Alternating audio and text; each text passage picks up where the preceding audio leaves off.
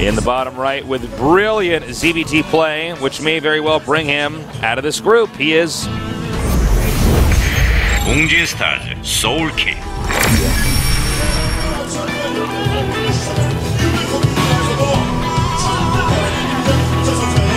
Cool looking keyboard. Yeah, I like it.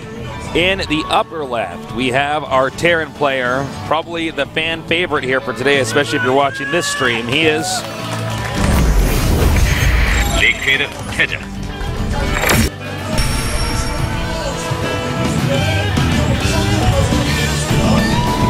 All right, well, pressure is on TaeJa now. Because remember what I said, Tasteless. This is going to come back to haunt TaeJa if he loses this. That mule he dropped on ST. You think Nesty isn't thinking about that mule?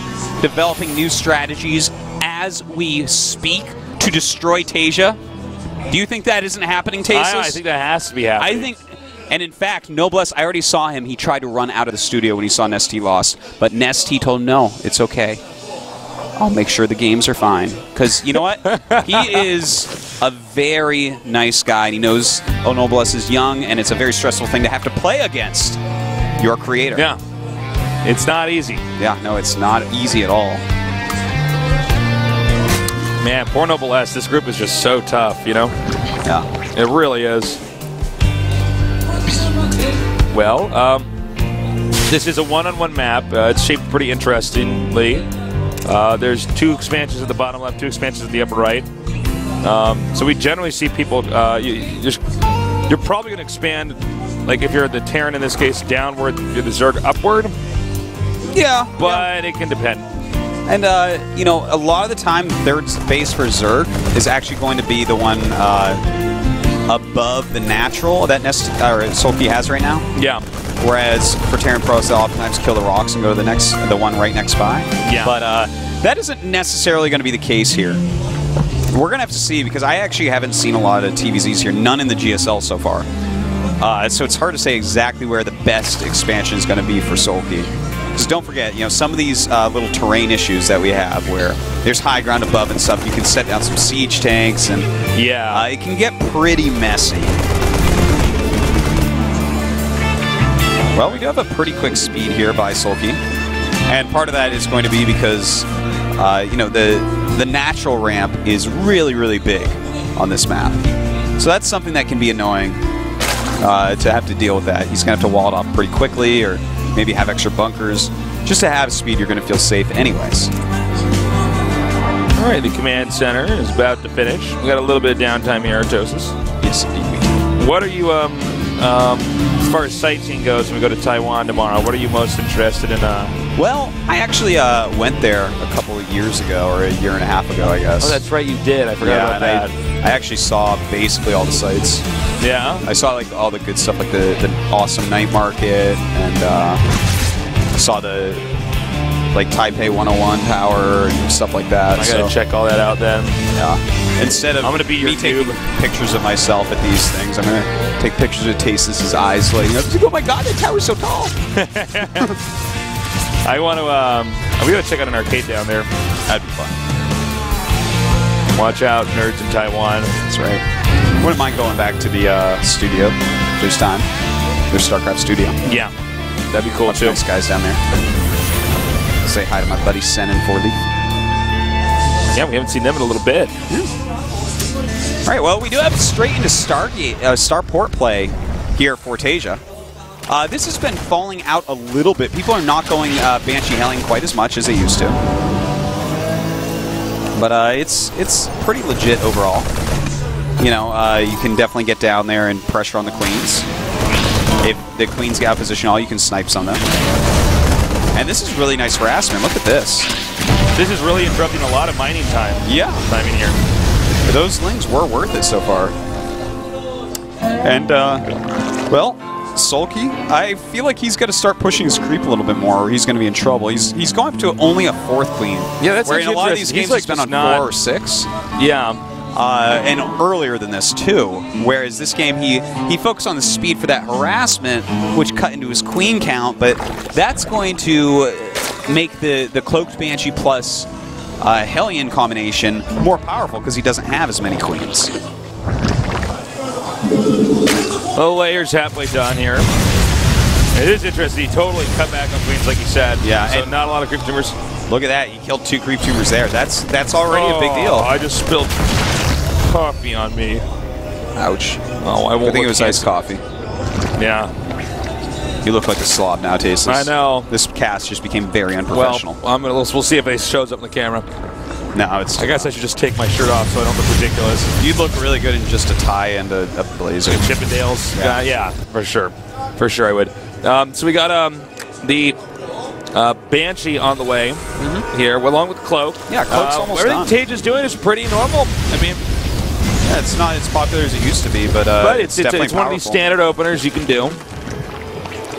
Well, he does have, Soulkey does have his Overseer popping out.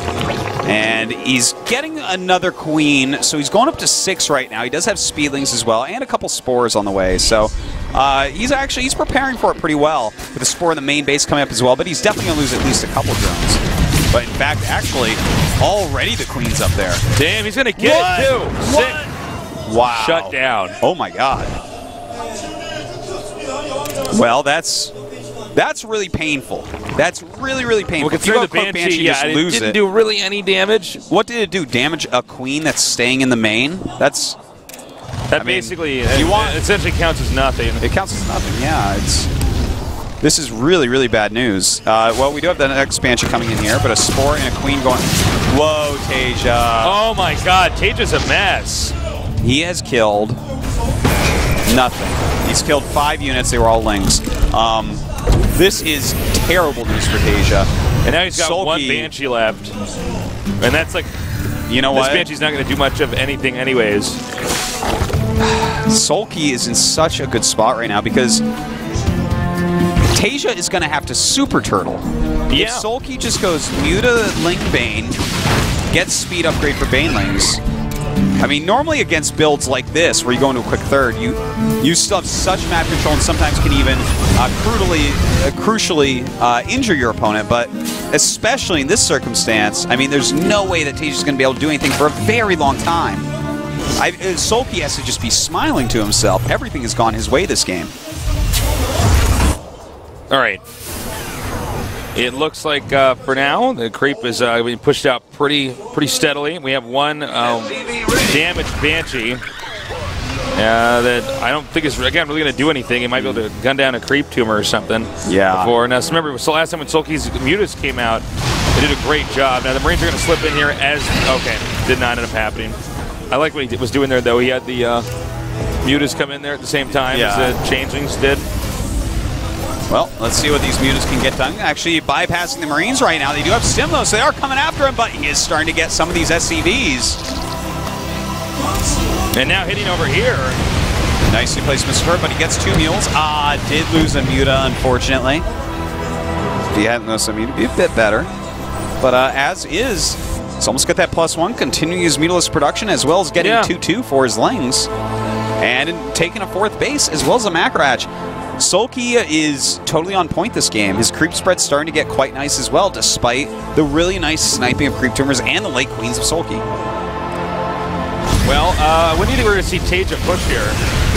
I think it's going to be a long time. Yeah, I was going to say. If he moves out before 2-2 is done, I would be completely shocked. Okay, the Banshee once again goes down. That's the 3rd time that's happened. Without the Banshee really doing anything at all, and that's a lot of capital loss. You consider how much a Banshee costs, plus how much the Cloak costs, plus the fact that he could have been doing something else entirely. Yeah. And we actually have 8 more Mutas on the way for Soulkey. So this is a really great situation as well, because he realizes that he can just continue to mass up layer tech units. And this is going to be a situation where TaeJa can't push at any point. And in fact, the position he's taking, I don't see this as an attack. He's trying to start to take out some creep tumors, which this isn't going to work out. Are you kidding me? Okay, at least he got the Queen. Takes up that medevac. We'll take out these Marines as well. But, you know, I feel like this is just a little spot for him to start, just keep the creep there, and then he can eventually take that 4th base, too, because it's kind of like a zoning position where it's hard to attack anything of TaeJa's. All right. Zerg, again, is very close to being maxed out now. Oh, is he going to intercept this medevac? Looks like TaeJa's not being lazy with it. It's going to go around the whole map. What? Oh, nicely okay, done. Soulkey. That's funny. He stopped him there, and then that medevac just blew right through. Well, another base being taken by Soulkey. Yep. He's also getting his infestation pit. You may as well tech up when you have this much income. Yeah, now going to take out this turret over here, and a lot of SCVs along with it. You can even get that stack depot there. Yeah, that wouldn't be too bad. The Marines are going to chase him out for now. Yeah. He almost has his +2 for mutas, though. That's pretty frightening. Hive has begun. More Lings and Banes on the way as well. Oh, misclick. Yeah, a little bit sloppy there. But he recovered it. It's fine. You think he's going to attack? Yep, it looks like he is. Looks like he's just going to go into here.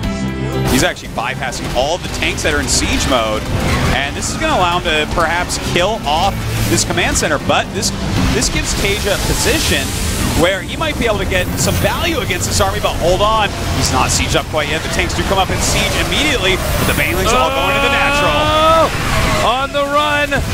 Is he going to get the interception? No, they head down towards the third base. Mutas, though, still doing a lot of damage. This is starting to look similar to the game that we just saw here in game number 1, where it looks like Soulkey is just able to keep dismantling everything that TaeJa has. But I gotta say, that was good defense by TaeJa. You know, a lot was killed, yes, but that could have been so much worse. In fact, his command center didn't even die, which I felt like was part of what Soulkey originally planned going in there. So Soulkey gonna have to remake a lot of Lings, remake a lot of Banes, and this gives TaeJa an opportunity. He has his 2-2, and he's almost maxed out. Yeah. And remember, TaeJa didn't lose a lot of tanks back there. In fact, he's got 8 right now. Oh my god, gonna get this command center! Or get those tanks. Banelings just hit a bunch of tanks. Oh there. my god, that is huge. If you lose that 4th command center like that and you haven't pushed out and you haven't done that much damage, ooh, that's bad. That's really great. Well, we do have the Greater Spire on the way, as well as 3-3 and the Adrenal upgrade. Soulkey, though, right now, as far as the value of his army, it's not all that big. 4 Infestors, 13 Mutas, everything else is in Lings and Banes, so a kill move is not something that he can really do, but his defense should be fine. With this type of creep spread, this type of economy, TaeJa is in a lot of trouble. Yeah, that he is. Right now, again, Soulkey really not even going touched whatsoever. It looks like TaeJa's going to move out again, but this is going to open up a little window where he can actually hit the 4th again. Soulkey can. Oh my god, another force cancel. It's so bad. But hold on, his Lings are all going up here, and this is actually kind of weird. Well, he killed every single Baneling. That certainly is not bad. The SCVs, I don't know if that's the best place to I was going to say. The amount of damage being done here by Soulkey to these SCVs, TaeJa's economy is falling apart. 35 SCVs up, 34 now. Oh, this is just really, really bad for TaeJa. He should be able to take out that turret. Meanwhile, another attack coming in over here. That repair is pretty good. So he's coming up right now. Notice that TaeJa's low on supply. Now this is a good decision. This is like something we'd see Bolton, man. He knows that he's in trouble economically. He's pushing forward. He's got to get some damage into Soulkey right now. All right, he's backing up. He's going to wait for the last possible second to try to attack into this. Gives the Broodlords, which are immediately scanned here by TaeJa. Yeah, and TaeJa knows he has to push right this second. He has no time left. But if he's not sieged up, those Infestors and Banes can get in there. So he does start to siege, continues to push forward. He has to kill this hatchery, and probably do more than that, to be honest. All right. We have, looks like the 4th is going to be taken out here. Oddly enough, wait, to see this TaeJa is aware of the 5th. Oh, I guess he's going there now, so he must be aware of that. Yeah, I think he is. Well, right now we do have TaeJa's reinforcements all dying, and oh god, that is a lot of Banelings hitting tanks. Oh my god, he messed that up really badly. This actually gives TaeJa an opportunity here. Yeah, he's going to kill this other hatchery, which is great for him. This actually brings Soulkey down to 3 mining bases, but the army of Soulkey is much better than TaeJa's. He's getting more Infestors as we speak. He'll bring it up to 6, which isn't a ton, but it's pretty good. And along with his upgrades and the healthy Broodlord count, it's going to be hard for TaeJa to mount any more offensives, especially when he only has 28 SCVs right now. His economy is not there to refill his army at all. Yeah, it really isn't. Oh, that's too bad. Didn't even get one Marine out. Now, granted, there were some mistakes here by Soulkey. I mean, he just... There's too much wiggle room for him here. Yeah. And when you top that off, I mean, for some reason, TaeJa is still continuing to do these medevac drops. Yeah. Them, which at this point in time is probably not going to work if Soulkey's not attacking, and that's Corruptors and Infestors. I mean, you're basically just giving away units. You know, I think at this point, TaeJa's hoping for a miracle of some sort. Can he pick up another hatch? Can he draw the Zerg away long enough to somehow get an army that can deal with the army that's going to be coming at him? I feel like the answers to these questions, Stasis, are no.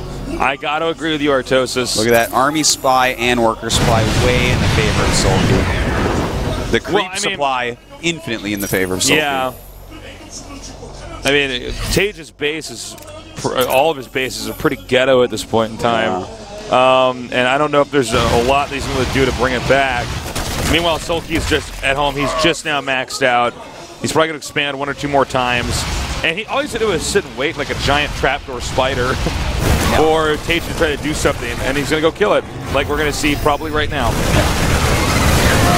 Well, Soulkey is doing this thing that I'd love to see Zergs do, which is take his time and push very patiently. He knows that a sloppy attack is really the one way that TaeJa can come back here. So he's going to push nice and slowly. A nice run-up with the Marines. And beautiful retreat. Really well done. Playing his heart out right now. Beautiful fungal, another fungal. And these fungals are not going to be stopping anytime soon. The Bird Lord's now continuing to move up here. So many Corruptors annihilating all the medevacs, and GG. Well, Soulkey absolutely destroying this group. This was like not even close. Soulkey killed everybody. Yeah. That was a 4-0, right? Yeah. Yeah. Soulkey 4-0's He just like C-walks out of the group. Yeah. On to round of 16. Wow. All right. Well, TaeJa. Now he's regretting that mule he dropped on Nesty. He's hoping somehow Nesty does lose to Noblesse. Crazier things have happened. Crazier things have happened, man. Well, guys, we are going to go on to Nesty against Noblesse. And then the winner of that series is going to go on to face off against TaeJa. And after that, we're going to know for today's group, you know, who's going to be moving on to the round of 16 and who's going to be out of Code S. Yeah, that's right. I'm really excited for this next match. Noblesse, he played some strong, pretty standard games with a little bit of funk mixed in. So will Nesty be able to deal with that? His attacks haven't been that good today, so it could actually be close. We'll have to see. We'll be back after this short little break here at the GSL Code S.